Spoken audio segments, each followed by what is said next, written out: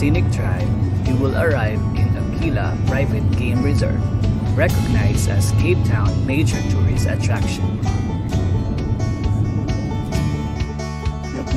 I know you like that name. It says How did you know?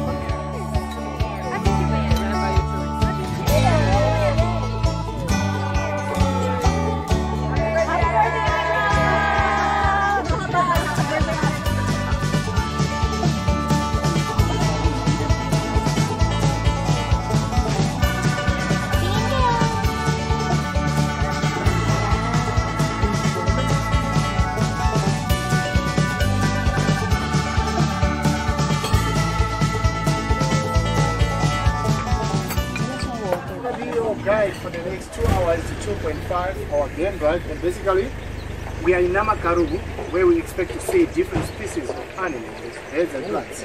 So you tell me, anybody with any specific interest to see? Dinosaur!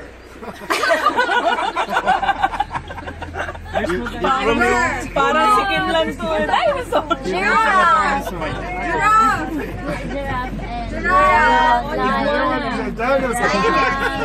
Alright, cool. Okay, giraffe, okay? Alright. The big five. The big five. Alright. I tell you what, it's nature. We never know where exactly these animals are. As a guide, I'll try my level best to locate them. Their movement is mainly determined by the weather. So we don't really know.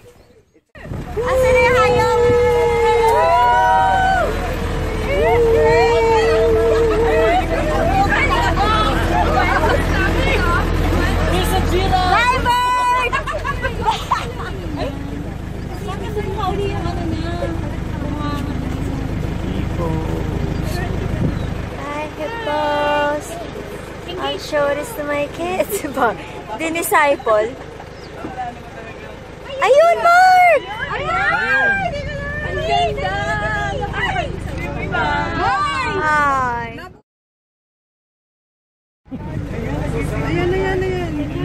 Ayan, gutom na sila! Gutom na! Don't underestimate daw. Ay, lumayo! Ingay nyo daw kasi. Oh! Astig! Ay, puti. Ay! Oh my God! Oh Lord! Wala, nag-aaway sila. Ang galing!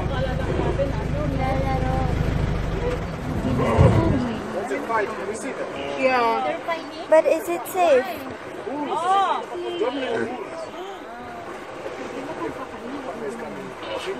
Cool. We find that bulls fight for dominance. You see? Wow. Wow. Pinapatulog ko kayo, nag-aaway kayo dyan. Tangaling tapat. So the one who was in water who comes in is the dead. Okay. So he came in to make peace in between his sons. Wow. Oh. Peace daw. Sabi niya mag-aaway kayo. Ang galing, parang tao lang din. Ayan o, pagdating ng tatay, wala na silang nagawa. Hinagiwalay? Ang galing. Ayan, nananermon siya. Sabi niya, oh, ano na kayo, bati na kayo. Magpapakitang gilas ako, sandali. Sige, away-away muna kayo, sabi. Wala na lang yung isa. Ang galing mo. Nantame down sila. Nakakuha tayo.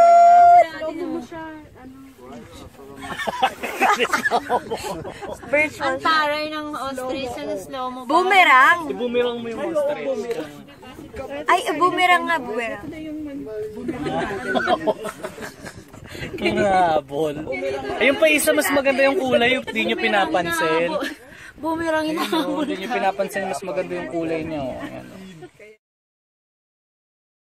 Lay eggs in one place. So the selected female, she is the lucky female. She gonna be the mother of all chicks.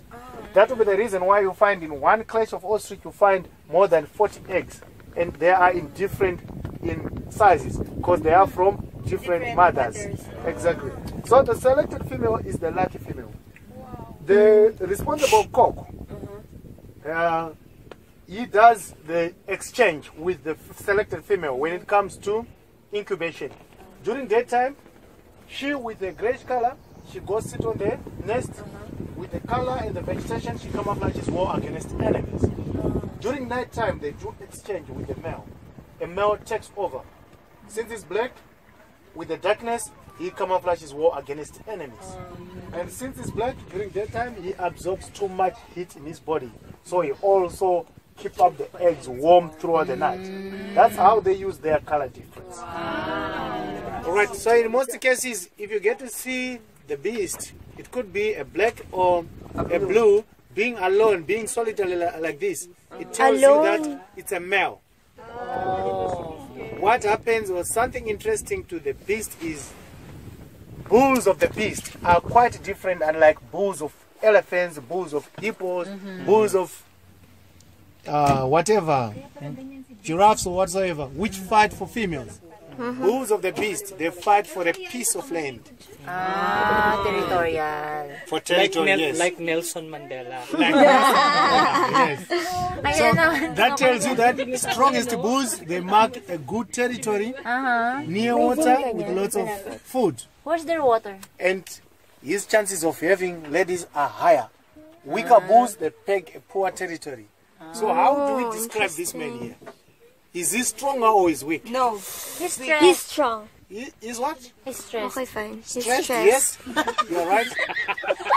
Stressed and weaker. Strong. Parang kami. Weak because there's no Yes. Look on his area. There's no water. There's no water. There is no enough food. So his chances of having females here are very, very slim. He gets females here May and there, trabaho. maybe once a year. May deadline. So he stays here, he remains here, and he's gonna die Ayan, here. Mark. So he's not gonna go anywhere. Pero nakakuha maganda. Those close by water, if you get to see them, they are healthy, they are in a good environment. Bakit kayo? Ano yun? I-fellowship ko ba? 1-to-1.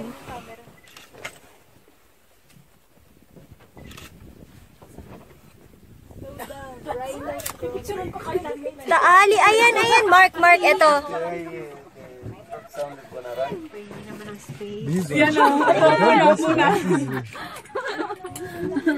They are in charge. Here they are in charge. You must respect them. If you see them, give them space. If you do any silly stuff, then they come with you. May orientation ba? They don't mess around with. They feel like they're in charge. They are. Saan na yung kwento niya? Well, guys, Okay, so what's the story about this? okay, the white rhinoceros, right? Okay. There's also two species of the rhinos, which is the white and the black. Yes. The blacks are the ones which are endangered. These are not. Difference between the two species. Color? Body weights. White rhinoceros, when they're fully grown, they have massive body weights, which weighs to 2.5 tons. Black ones are a little bit tinier or smaller, and they'll be more or less 1.7 tons. But both species are part of the big five. This is what.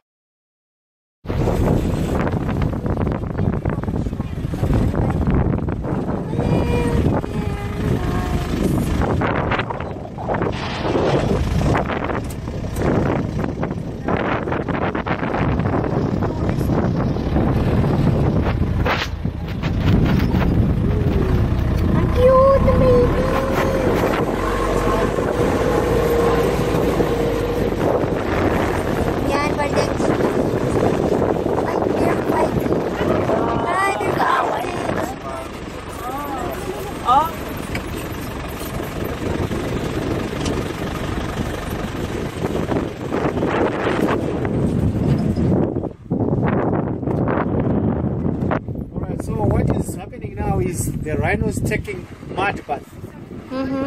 Yes, that's how they protect their skin from sun's heat. When the weather is warm, they go to protect their skin from sun's heat because they don't have much hair to protect those skins from sun's heat. And you get to find that on universe we have 3 animals which takes mud bath, which is your rhino, your elephant, and your wattle. The what? Wattle. Kumba. So now you can see there is a family of the beast because the dominant group over here is close by water. Check the vegetation also is pretty good. Yeah. That tells you that he has chances of having females. Nice. Family. Bagal nila pala talaga. Hindi lang sila nag-ano. You're just patiently waiting. Wow. Parang kami. Single ladies.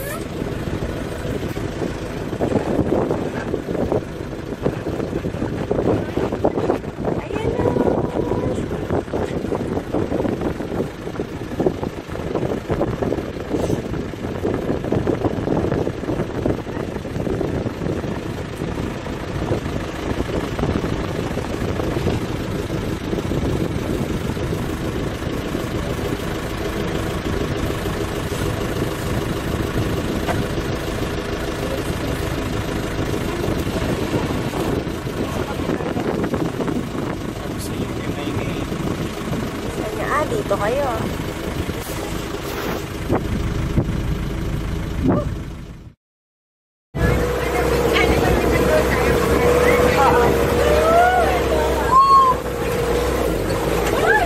Ayun! Kumulaw! Ayun!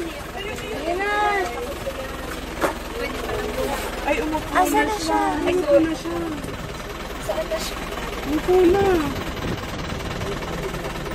Nakasilip siya.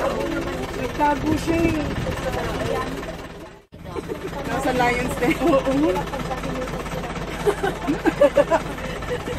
Medyo tamad. Tamad pala siya.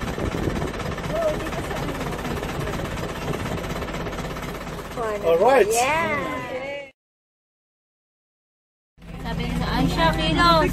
Picture mo. Oh! Ay! Naya.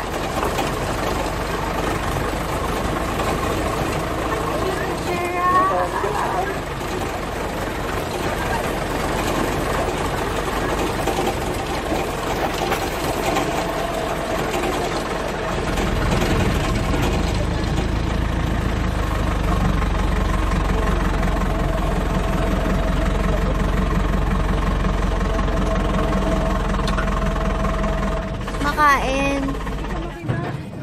Alright guys, while we're here taking a sight on giraffes, let's just jump off. We stretch our legs a bit, say 5-10 minutes. Really? We can jump off? Yes, then we can take pictures behind giraffes on the background.